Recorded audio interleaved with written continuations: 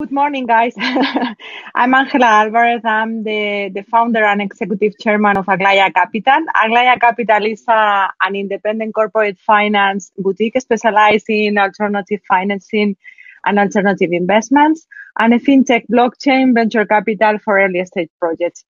I developed my professional career within the investment banking, corporate finance, restructuring, and M&A, very focused on financial institutions and real estate as well, chairing international executive positions in several entities, among others in BBVA, when I was the head of corporate expansion for consumer finance, insurance companies, banks for several geographies, and also the head of the Iberian investment banking distressed asset unit. I also developed my professional career in two of the big fours in KPMG Corporate Finance when I headed also the Spanish financial institution group within the European group, and in Pricewaterhouse when I was in auditing, mainly for financial institutions, corporate treasury, and also corporate finance. I also start my professional career as a broker in bonds, and also I was working in a couple of banks more. I'm an entrepreneur and had several projects. I was involved in several projects of tech and blockchain in the last 8 years. And I founded Aglaia Capital with the mission of combining like the traditional corporate finance world and financial industry with the new digital world. Good. I'll take up. Hi, good morning, everyone. I'm Shachindra Nath. I'm a financial services professional turned entrepreneur. After spending almost 25 years of professional career in multiple financial services businesses, I set up a lending institution in 2017 by acquiring a listed non-bank finance platform. The objective and mission of doing that was to solve the problem of credit for small and micro businesses in India. This problem is a roughly around $600 billion problem, wherein the access to credit for a small and micro business is a serious problem. And our vision and mission is that we build a technology-enabled digital, highly specialized platform which serve this problem, which serves and tries to find this problem and its solutions. We started this business by raising almost $130 million capital. 135 actually, currency has changed, which was the largest ever capital raised for an early stage financial services platform. This capital was contributed by few of the large diversified private equity players. We raised money from the capital market. We started, we did around 1 year of technology development and play. We started our credit disbursement from January of 2019, and we have now fully deployed our capital. And things like pandemic and some of the other things, we see a greater opportunity for us to now accelerate and go deeper into the SME and micro SME financing business in India. Impressive. Hi, I am Vijay Mehta. I'm the founder chairman of Mefcom Capital Markets. We are a listed company on BSE. I founded this company somewhere in 1985, and we went straight into managing IPOs. Within a period of about 10 years, we became the largest private merchant banker in North India. And then over the time period, we have gone into portfolio management. We have gone into stockbroking. We are members of BSE and NSE. We have been mainly specializing into SME and MSME sectors. And we are primarily a fee-based company. Besides that, I am involved into a number of trade bodies, and we are on different panels of the government, for which whenever there are any policy issues which are there, then we are representing on behalf of the industry. And slowly and steadily, I think, so far as I am concerned, we are almost steady, not planning to expand anymore. And we like to stick to our core areas. We see a lot of future in them, especially in the portfolio management. And that is how we plan to keep our market share. Okay. I think that we shall continue with the question that we have. The first one is, what are the key weaknesses of the Indian banking sector that have been particularly highlighted by the crisis? And what policy and regulatory... hello, we have another one joining us. Hi. Sorry, there was a major Do you want to introduce yourself? Okay, right. Go ahead. Please go ahead. I'll talk about introduce myself after this. No, Suman, actually, we were just about on the first question. So why don't we complete your and Ameya's introduction? That would be good. Okay, hi. Suman, so I've been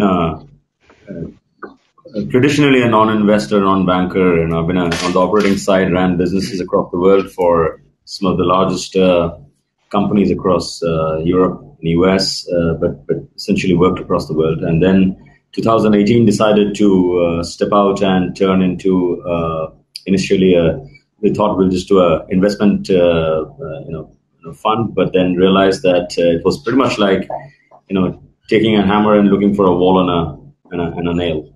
So we kind of reworked ourselves and we focused and doubled down on the sustainable development goals. We bring in not just our own capital but purpose capital into the play. And what we really bring in is our operating expertise and our understanding across the world for these businesses. And so we work in healthcare, education, environment, agriculture, and livelihood. These are our prime areas of support. Yeah. So that's who I am. Happy to be here. Okay. Great. Ameya, can you hear us? Yeah, I can hear you now. I had some technical issues. I logged back on and off a couple of times, but now I am here. So I just introduce myself, or do I have to? Yeah, okay, please, sure. please go ahead. Hi, thank you. Good morning, everyone. Great being here. I know it's early in Spain and everyone's all around the world. I'm in Delhi today, so but anyway, my background is my name's Ameya Prabhu. I run Nafa Capital. It's an asset management and financial services business.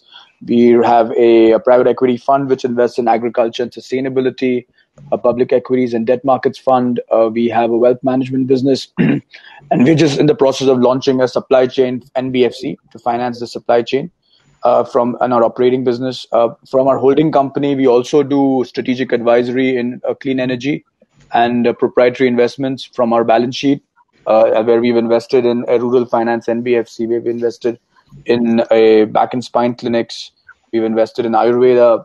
We also have invested in, and we also partner with foreign businesses coming into India.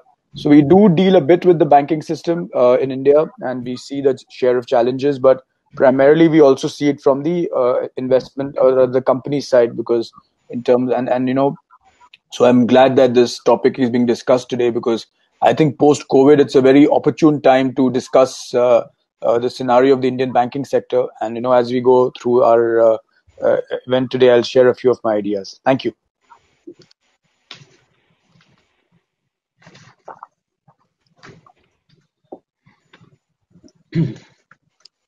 I think so that we have lost Angela again. Okay, so let me take the first question. I think so, just so that we carry on. I think there's some difficulty in this platform itself. We unfortunately, our moderator Arun has not been able to join yet, but I'll take a few of his questions. So first was that given that we're looking at the banking per se. Ameya, let me start, given that you, as you said, that you deal with some of the banking and you're intending to start an NBFC as well. But what you are seeing as the key weakness of Indian banking sector, and particularly which is highlighted by this crisis, and do you think that there is more policy and regulatory changes are required to create a more resilient banking system?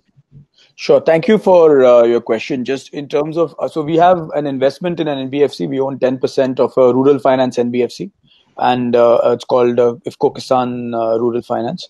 and Wow. ICICI and also NH Capital from Korea, along with IFCO, are the other shareholders. And we are also in the process of launching a 100% owned NBFC for doing supply chain finance. So I think the banking sector in India, I think unfortunately the current situation, I mean, we all know how banking was done back in the day, but the current situation is that a lot of good people are credit averse. A lot of the bankers today are scared of giving out credit, primarily because they're also worried about what could happen to them tomorrow, especially in the PSU banking space. The flip side of that is also a lot of good credit isn't coming. So, for example, the reason why we want to be in the two sectors we've chosen, rural finance is an area where credit doesn't go, through our, that's why, I mean, of course, banks all have to meet priority sector lending, but credit doesn't reach the last mile. And hence, an NBFC like ours exists. Similarly, on the supply chain, let's say if you have a big company like Hero or TVS, the tier 1 supplier gets finance, but the tier 2, tier 3, tier 4 supplier does not get finance because of, and the person is not enough equity in the business. They don't have the ability to. So unfortunately, the banking sector in India, and that's where, of course, creates the opportunities for NBFCs. But there are lots of these loopholes, across the spectrum, be it in project finance, be it in let's say, the priority sector lending, etc. So I think systematically, if we want to sort out banking in India, I would say it needs 4 pillars. One is we really need to greatly expand the use of technology, in banking. And while people think blockchain is a bad word in India, I think blockchain is something which is extremely important to bring into banking so as to verify transactions. And if we do that, stuff like Nirav Modi issues will not happen, because of technology. Number 2 is, I think we really need to also reduce government shareholding to below 50%. Well, it's fine if government is a shareholder. I think we need to reduce it to below 50% so that the bankers actually run very in a very corporate and professional manner. Number 3, I would suggest, is that the banking sector, for example, a lot of the bad loans today in the banking sector are not necessarily bad loans in terms of, of course, some of them are purely bad loans, but a lot of them are also timing related. So, for example, if you can extend the term of the loan to say 5 to 7 years, or give them some interest sort of a rebate or some sort of an extension in payment, actually a lot of these projects can actually come back on stream. So I think for each, as we are now consolidating banks, for each large bank, if we create a bad bank, bring in lots of equity from foreigners and as well as domestic into the good banks, use that money to, from the holding, use that money to, put some more capital into the bad bank, and we just extend the loan term. We can do quite a bit. And fourthly, I think we very often, mistake between a business that has gone wrong and a financial crime. There's a very thin line. So my other suggestion would be that we should also create a separate, because financial crimes are unique in nature, a separate, and pay the guys who are running this a lot, and create an institute or rather create an agency which can actually probe the financial crimes properly. So I think if we can do these 4 things, we can really, because banking capital is not the issue, no matter what people might say. It's the systems and processes which are the issue. And the point which you made is regulatory changes. We need regulatory changes, yes, but we also need process-driven changes. So, in the Indian banking sector. Thank you. And Angela, looking from a European and global perspective, Indian banking sector has been fraught with lack of capital, very poor, especially 70% of our or 80% of our Indian banking is all largely public sector. The contribution of the private sector and the foreign banks in the Indian asset side is very low. What do you see as similar challenges to European banks, purely from and especially coming out of this COVID impact and others, wherein there is a need of regulatory changes to the banking as a whole? I think so. We lost Angela. Suman, you want to give a perspective of what as an operator of businesses, do you see there is a fundamental shift in the banking which need to be done? And of course, and I completely agree with every point that Ameya made, which is around project finance. For example, real project finance doesn't even exist in India. Most projects, by the time it just turns around, and especially the critical projects, where initial years are when you are setting up the project, and when the project is just about turning on the corner, We see, the term of the project is nearly getting over, and there's whole rush to do it, get it refinanced, and there's the refinancing cost that comes in. Long-term money doesn't really exist over here. So that's a huge challenge. Technology, completely agree. I think the interface of the technology, while the back office might be digitized, it's not yet digitalized, it's digitized. The front is still as opaque as it can be, maybe for various reasons. And that's why you have so many people who are just acting as middlemen and brokers and trying to get somebody a loan, and all this nonsense happens. And most importantly, if you see, even to the NPAs, most of the NPAs, and if you categorize them, are actually large companies. So, but the punishment is on the smaller companies who are possibly on the real need and who are the lifeblood who runs the blood of the system. That's where technology can really start impacting. Blockchains for sure is one of them, but there are multiple technologies, identity technologies, etc., that can come in. And given that whole digitalization of the back end that has happened on maybe something like the India stack, that could help. But I do believe that. The role of the bank, over the years also have changed.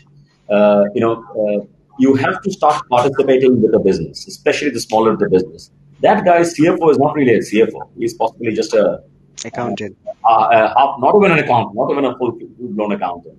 He's one guy who was in the neighborhood doing accounts for 5 guys' books with some pirated tally.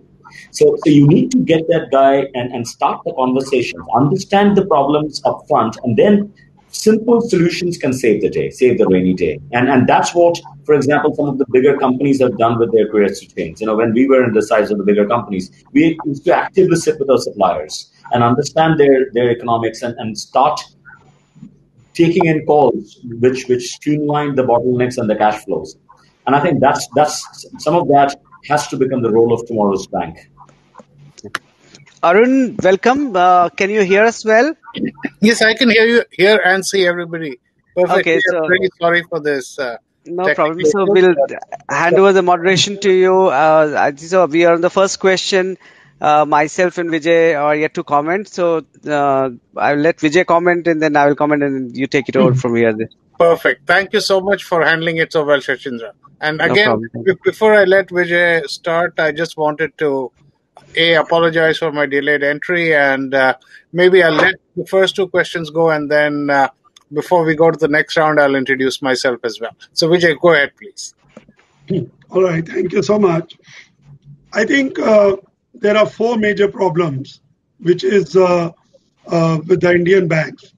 One is the size, and the other is the reach, and then high NPAs. And what is very important is the mindset, because today we don't have any kind of development bank in India. So the bank who is giving a loan, especially to the small and medium guys, he's only acting as a boss. Let's say an example that there is a delay by the government, or there is a delay with these kind of COVID situations, or there are some genuine problems which an entrepreneur is facing. The bank is just not concerned. And what they do is that overlooking the problems, moment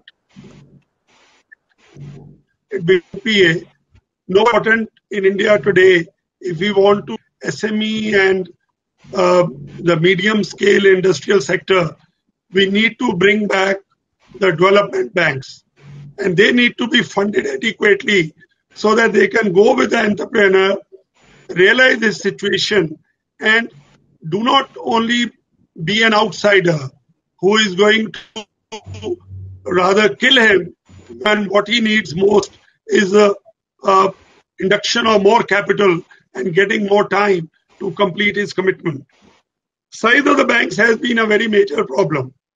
And what is more important than that is that we are having different regulators who are regulating the lending scene in India.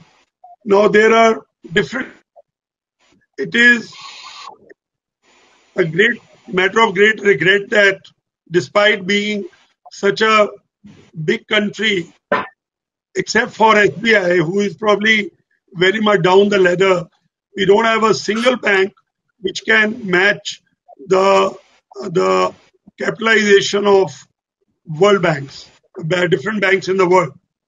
So we need to create larger institutions. One of them, of course, is like merging all the banks. The process has started, but I think it is not yet picking up pace. We have to bring in all the cooperative banks. We have to bring in all the rural banks so that the policies are uniform and the reach is much bigger, especially in the rural sector. And the rules of the game are well known and they are uniform because most of the rural sector, for want of money from the banks, they are turning to the local money lenders, where the rate of interest is somewhere about 50 to 60% per annum. And that is how the local farmer or the local small-scale person in the village, he is not able to set up any kind of business. I totally agree that we lack in technology. The process has started. The Indian Prime Minister has been very keen for the digitalization, but we are still a long way to go. And I think we need to develop that side very fast. Now, last problem which I look at is the high NPAs. I think Suman pointed out that most of our banks would like to play very safe and they would lend the money to the guy who has many more alternatives to raise money. And he will not give it to the guy who really needs it. So what is happening is that most of the large corporations, if any of them goes bad, the amount of NPAs are very, very large. And this is telling on the balance sheets of different banks. I think we need to look on that area. Some of the regulatory measures are there, like insolvency and bankruptcy court, and then prevention of corruption amendment bill. But I think a lot is to be done on the regulator side. And unless we bring more regulations and technology and have large banks, I don't think the kind of banking system which we are running now, there are any chances of improvement in the near future. Thank you. Thank you, Vijay. Shachindra? Yes, so I will start from the position of being a lender, from a professional turning an entrepreneur. And a year and a half back, an entity which raised the highest amount of capital from global institutions of $140 million, set up India's largest, technology-led business for SME and micro SME businesses. And obviously, our raw material is capital. Today we are well equity funded.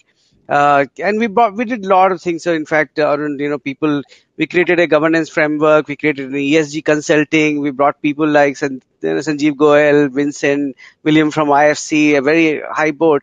But when you interact with the banks who are provider of capital, what I find, and I'll cover all the 3 points of yours, Arun, which is weakness of bank governance and reforms. For Indian public sector bank, I think so the risk appetite is not driven by a systematic and analytical understanding of risk. The problem is that Indian banks continue to be overweight and to rely on the ownership and the promoters behind businesses rather than actually understanding the underlying business risk. And in times of crisis, despite liquidity available with them, they are not being able to kickstart the credit disbursement because, they are not used to understand the risk and, take a call. If you look at broadly, the Indian banking asset is of around 1350 billion. 77% are still held by public sector bank and 20% are held by private sector bank. Foreign banks in India is a nominal 1.5%. So the wheels of economy are still powered by public sector bank. And to my opinion, privatization is no answer to revitalize. It's not that our private sector banks have done, exceptionally well. What is actually required, and I agree with Ameya, that we need a quality governance, which means the boards and the management team of these banks which can define the risk appetite and also sometimes keeping in mind government social objective and can take prudent call. we definitely need an immediate overhaul of the structure of management and governance. While few steps taken by government in its Indradhanush initiative, which was launched in 2015, were good enough but not sufficient, as there is a fundamental shift in the architecture of the banking is required. PSB, one solution could be in terms of governance is that government can think of consolidating all of its shareholding under an holdco and dilute at that level, bring global investors with the management participation, and let that holdco define the risk appetite, architecture, management. So it's not an easy task. It's a 5-year journey which government should do. Otherwise, revitalizing the country and the credit disbursement should be difficult. And last, in the private sector banks, my view is that for a country as large as ours, the process of increasing the number of banks is still required. So on the one side, what we just said, that we need bigger and larger bank. On the other side, you need many more smaller, banks, like US, which can actually serve the need of different part of the economy. Thank you, Shachindra. This was very, very helpful, and I see some very clear themes emerging in this conversation, starting with technology and going on to governance, and then really the way in which we, as a sector, Arun, hello. Sorry. Hello. Yeah, are you back? Yeah, can you hear me? Hello. No, I think so. She's still unstable. Yeah. You carry on. Yeah. I think I can hear. Can you hear us, Angela? Hello. Okay, I'll carry on, and then we will let Angela in as soon as she's able to come in. So just going back now, because I know we're already at 1:12 and in the morning in DC, where I am. And we have 18 minutes left in the session. So I'll very quickly just introduce myself, since I couldn't join in the beginning. So, I stepped down as Chief Investment Officer at the IFC for last year to sort of paint on a broader canvas. So I currently am a senior advisor to Mastercard and a few other global corporations, but I haven't left the IFC fully, so I still also advise the IFC, and I began my career with the Reserve Bank of India. So, this is very much home turf for me in many ways. But I'll stop here because in the interest of time, but I just wanted to say that, one way or the other, I've kind of been in most of the spaces that you are, including Angela's space, because I was also the client officer for Mexico for IFC for many years, and did a lot of work with Banamex and others in Mexico, and so on and so forth. But anyway, that's just by way of introduction. So now just moving on to our next question, which really relates to what do we do now?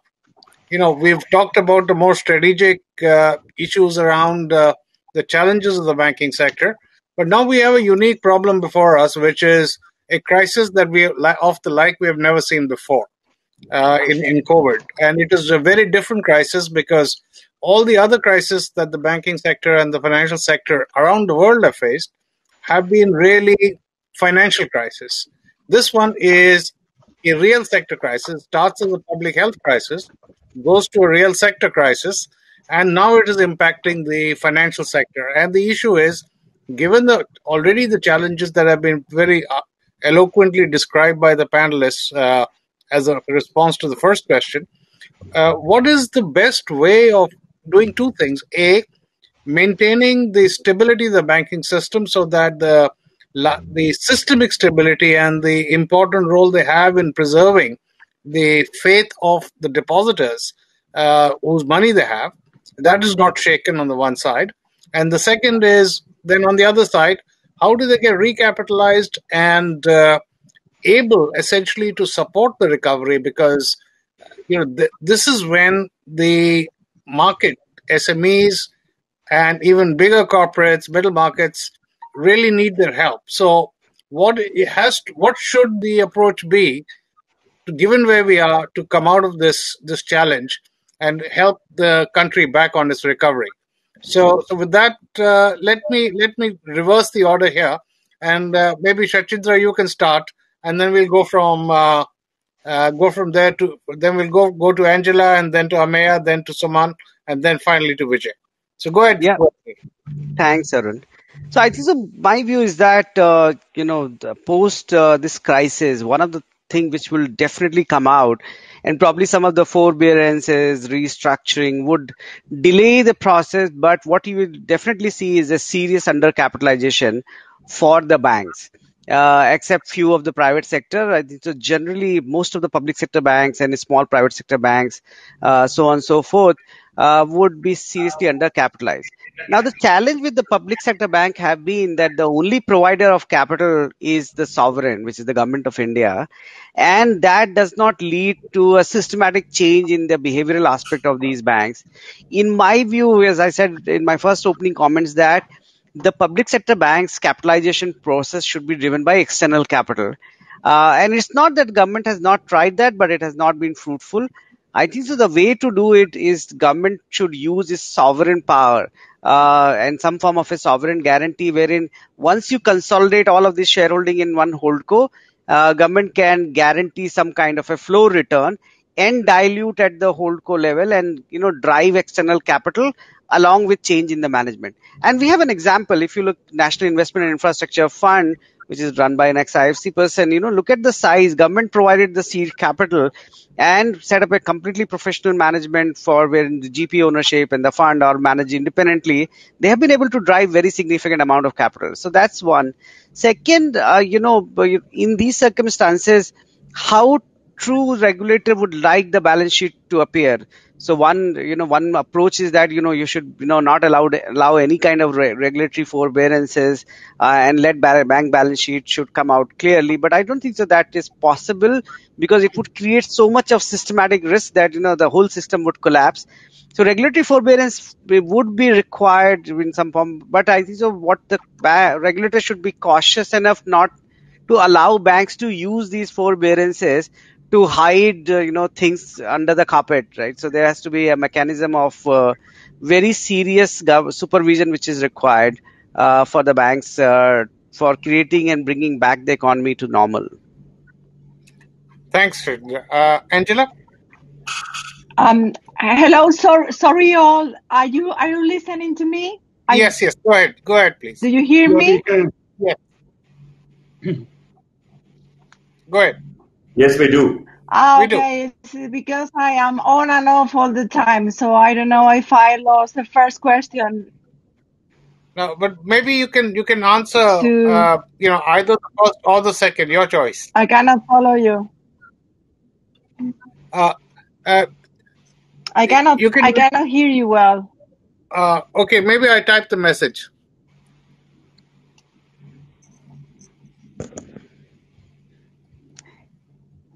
Okay, well, maybe I can start at. Yeah, please go ahead.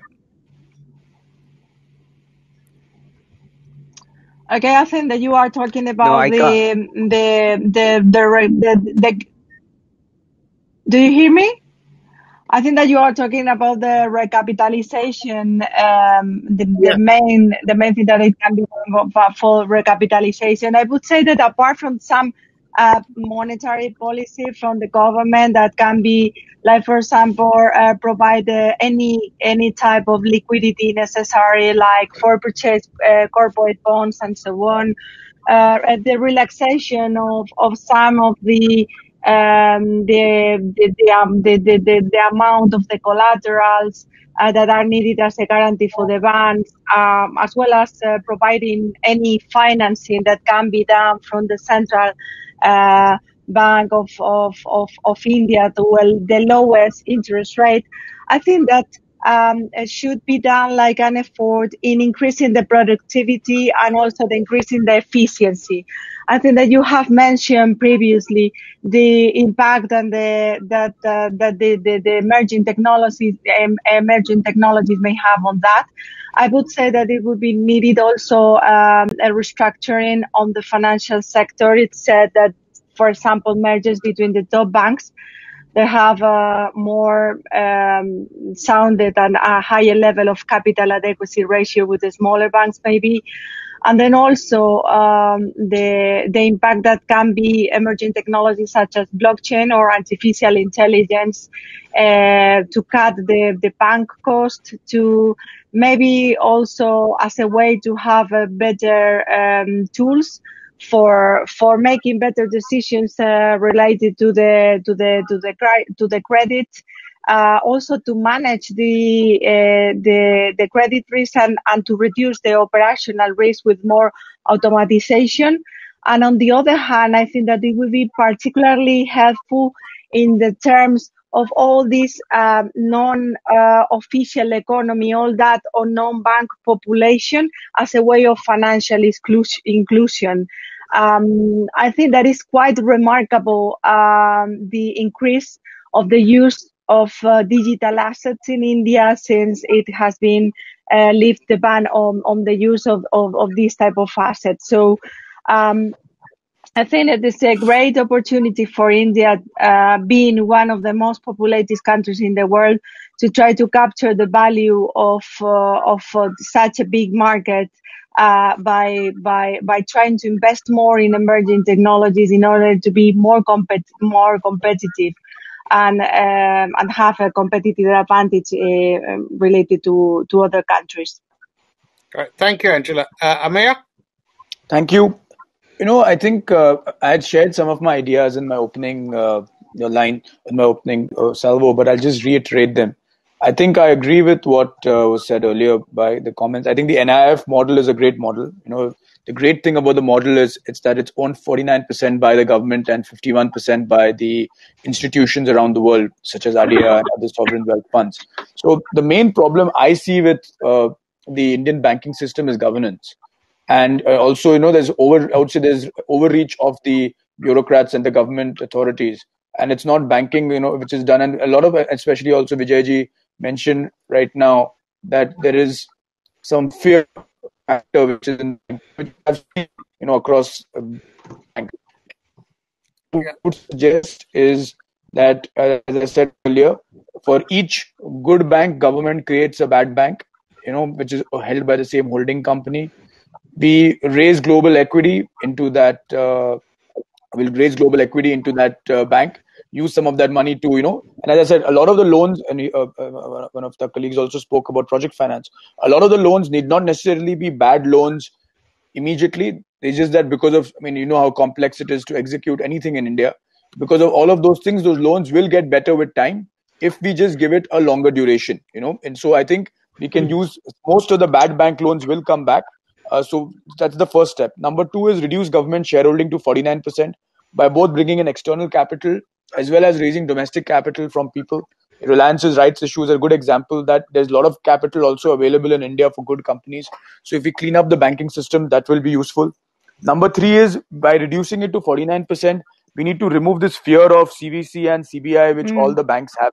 So I think in order to do that, and as I keep saying that while financial crimes are serious crimes, we need a completely separate financial crimes authority, and the guy who is, probing a murder cannot also, or is probing a riot cannot also probe a financial crime and let us pay them extremely well, in terms of. Number 4 is, I think we need, as Angela mentioned, we need to bring in blockchain into the economy, into the banking system so as to reduce fraud. Blockchain, unfortunately, in India has become a bad word, but we need to use that. Bring in blockchain and really, integrate that within the system. And lastly, I think the other point which I believe is that we need to pay our bank, especially PSU banking employees better. And I think once you corporatize it, remove them from being government servants, I think what happens is you can actually pay them market rates. So I think we need to pay them better so the best quality of people come on stream. I think, honestly, these are the real challenges in the Indian banking system are process driven. You mentioned, sir, that COVID has become a crisis for the banking sector. I think the banking sector were already in crisis before COVID. I think it was in a deep, deep crisis before COVID, and it's been going on for a while. I think COVID has only exacerbated the issue, but on the contrary, I think COVID is an opportunity because in India, things are only done and solutions are only found when water is up to here, when we have no longer space to breathe. And Right now, that is what has happened thanks to COVID. So I actually think COVID is an opportunity. The COVID created issues, which I hope that the government as well as institutions act on it. Yeah, thanks, Ameya. So we've got just about 5 minutes left. So I'll ask Suman and Vijay to go. So Vijay, go ahead. All right. I think what I would like to say is that if we have to identify one single factor for a bad banking in India for a very long time, it is nothing but the government of India. Because of their interference into the banking sector, majority of the things in Indian banking sector have gone wrong over the years. If you really look at the NPAs, majority of the NPAs are those which have been granted because of an interference by the political bosses. And now there is so much of fear in the mind of the decision maker at the banks that they are just not interested to take any decision. If you look at about 800,000 crores of rupees are parked with RBI. Banks are flush with funds, but nobody wants to take any call of giving the money to anyone because they are scared for the backlash which can come to them even after retirement on a ground of taking a wrong decision. The government, I will rather go ahead what Ameya said, the government should bring down the equity to 24% so that even a special resolution doesn't give government permission. Since the time is less, I think if the government interference is stopped in banking, our banks will become some of the best in the world because our bankers are most outstanding bankers somewhere. This is what my personal interaction says. They are among the best in the world. Thank you. Last word, Suman. Yeah, so I think we have all spoken about NBA and how do we the NPAs and how do we work on it. But my question, I'll take it from the other side. We must learn how to work with a large part of Indian swaths of Indian businesses are unorganized or semi-organized. They need help. You will have to work with them. Bankers, instead of having these tons of people and varieties of brokers around their system, bring them into the system to help those guys. From the time they take a loan, from the time of the utilization of the loan, you take a short-term loan, you're putting it in an asset which is a long-term asset. Obviously, you will get into a bad debt situation. So work with them along with their value chains, value streams, help them grow their business. This is also a time when we have to rethink. The COVID is an opportunity for us to rethink the opportunity to see how do we create value streams? How do bankers also get integrated with the way the businesses operate? Work with the guys who are taking your money and ensure that whether they need an extension of a loan, whether they need a period change, whether they need a certain amount of management input, that has to be done. If tomorrow's the people who take the money, they become viable part of the Indian economy. Okay, well, I'll stop you here. Thank you, Suman. Just to wind up, I have only less than a minute to wind up. So first, thanks everybody for their contributions. I'm going to do a little. I don't have time to summarize it here because they will cut us off. So I just firstly want to say thanks to all of you for coming together, and including in particular Angela for getting up so early in Spain. Thank you. And I'll send a summary around by email, at least to the panelists, and Frank can hopefully put that in the conference proceedings, because there's some very, very good ideas in this panel coming from the people who do this for a living and who are facing this day in and day out. And I'm particularly thankful to the panelists for the idea around the role of the NIIF model. I think that is, in a way, a key core of the solutions. If we get our governance right, we can do a lot of things. So thanks very much, and really appreciate it. And I said I'll be in touch with a summary email to all of you. Thank you so much. Thank you, Arun. You have done a fine job and steering the whole panel. Thank you so much. Thank you. Sorry for the technological hassles. Thank you. Thank you. That's okay. Bye-bye. Bye. Bye. Bye, everybody. Bye. Thank you. Bye. Are we out? Bye. Bye. Bye. Yeah.